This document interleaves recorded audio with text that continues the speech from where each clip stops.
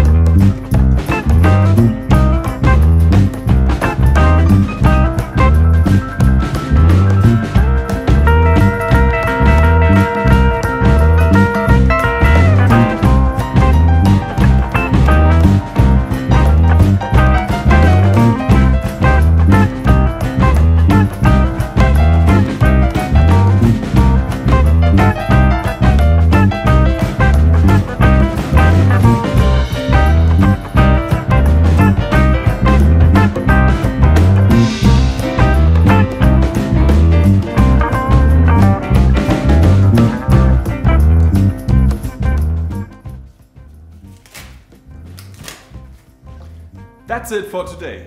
If you like this video, please comment, like and share.